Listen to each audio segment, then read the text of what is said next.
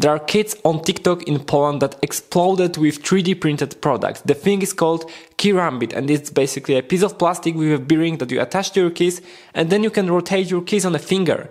Yes, it's so stupid, yet it totally works. And I have like 10 years of experience with 3D printing, and I've designed a lot of different projects and products, so I think I can do better than that in just 24 hours. The problem is I don't even have an idea at this point, but I want to make this video ambitious. Whenever I don't have like any idea for a project, product, something that I'm working on, I usually just try to find inspiration. But the important part is not to try to find inspiration passively, just, by sitting, relaxing. It's not gonna work, at least it's not working for me. So, of course, like going through YouTube videos, through other projects that people have built on the internet is a great way to do that. But the best one, speaking from my personal experience, is just continue working on your own projects, because great ideas will hit you when you least expect it. So don't focus too much on what you are trying to create or invent, just continue working, and at some point, suddenly, you will have it all figured out in your head. And that's exactly what I did. I just continued working on another project of mine, and then suddenly I thought about model making that I used to do like 10 years ago, and about all the little things that you had to sand there, and about 3D printed parts that are also quite hard to sand. And I thought, how about creating some mini sanding blocks to make it easier? I think I finally have an idea for a 3D printed product. These are the models I recently printed just for my videos. For example, this one was designed by AI, and it's a pretty cool model, but it's 3D printed. There are no colors, and it's not really that perfect when you look at a very close distance. So if you want to turn a 3D print to something like this 3D printed astronaut, there is a lot of sanding and painting you have to do, but the final result is pretty cool. So how about making it easy to sand all of those different small areas by creating 3D printed sanding blocks, basically where you attach sandpaper and you can just simply sand every little small area. I think that's a pretty cool idea. I think that's something that can be easily designed and printed quite fast. So before I will start designing, let's try to find some models of that online. And to be honest, it does not sound like a super innovative idea, but at least it can be easily 3D printed, it can be 3D printed fast, and after a quick research online, there is no such thing on AliExpress, Alibaba, or like other online stores. It's pretty niche, but at the same time, it has a lot of potential. But firstly, some online research on printables to find similar models so that I can just quickly print and test them. I'm not going to sell like others people models, but I just want to print, see how it works, see if the idea is good and if it's worth to actually design the models on my own. By the way, link to my printables is in the description if you want to check out my own models. So I found some designs online and I already printed them. What I don't like about this one is the 3D printed screw, because it works fine if you are just going to print it like for yourself. It's really a cool model and you don't need anything extra other than 3D printed parts, but I'm not sure if that will make a great product because this screw is not going to last very long. So I like this one a lot more, where there is nut inserted into the plastic part and you have a screw and you can just, it's a durable connection. So this one I really like, and I like the shape of that because it will greatly adapt to like any surface on the 3D print. So this one is cool, and this one, it has a plastic screw also, and it's just a little bit too big, and also the way that you insert the sandpaper into it, I don't like it, because you have to like slide it from the side. It's kind of difficult to get it right. Yeah, so this one is not really that cool, but I like this too. Having that printed like this with the black layers on the bottom and then orange top was actually an accident. So I just ran out of the black filament and I swapped it to orange, and I really like this design. I don't know why, but having the two colors on one part really makes it look like it's not 3D printed. And after this research based on models I found online, it was time for some product design sketches. I used to be very bad at drawing and now I'm just bad at drawing, but these design sketches help me a lot to do all the things quicker in CAD, so I totally recommend drawing on paper even if you are not good at it.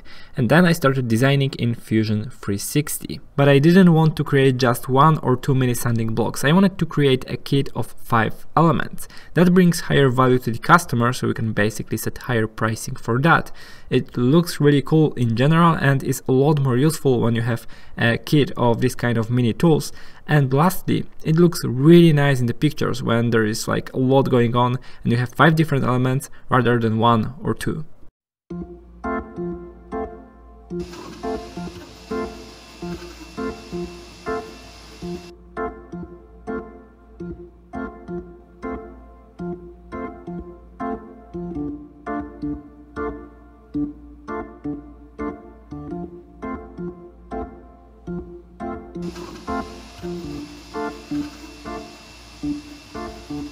So here is the very first 3D printed set of these elements. I like it a lot, it looks very cool, but obviously there are things to fix in the first prototype. The screw does not fit inside the 3D printed nut very well. We need a tighter fit there.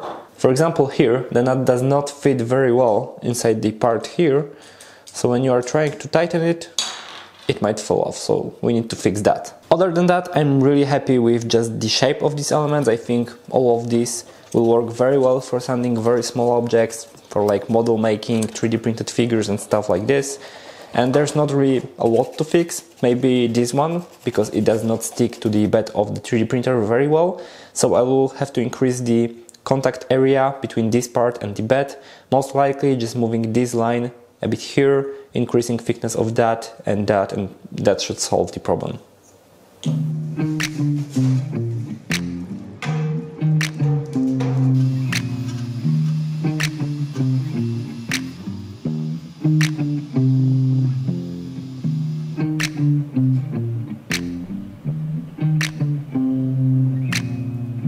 And after printing 4 sets, each in different color, it was time for some product photography. I'm using a photography tent. Definitely it's way too big for what I'm using it for. Some filmmaking lights, and that together creates a nice diffused light. And with just paper background that is perfectly white, I'm trying to get the pictures that are a little bit overexposed. And then I jump into GIMP because it's free. It's not the best one when it comes to editing this kind of pictures, but it's free. I'm trying to adjust the levels and just make this background really pure white, and then you can just draw a white line and see if there are any differences between your background and the line. If not, you can crop the image, maybe make it a little bit smaller, and your product photography is ready. I repeated the very same steps for each image. Maybe there is a way to automate it, but honestly I have no idea. And here is the result. Honestly, it looks really nice. The white set was pretty tricky to get right because it blends a lot with the background, but other than that, I'm really happy with the result.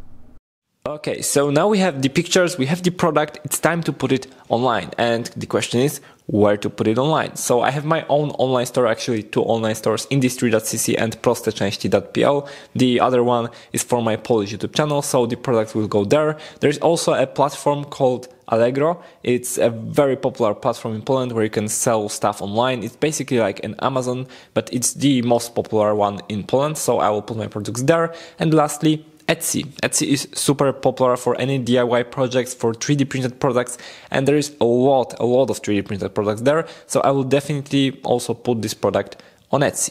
My own online stores and Allegro were pretty easy to set up. The Etsy was not super easy to set up and I had to wait to get registered, and that took more than 24 hours.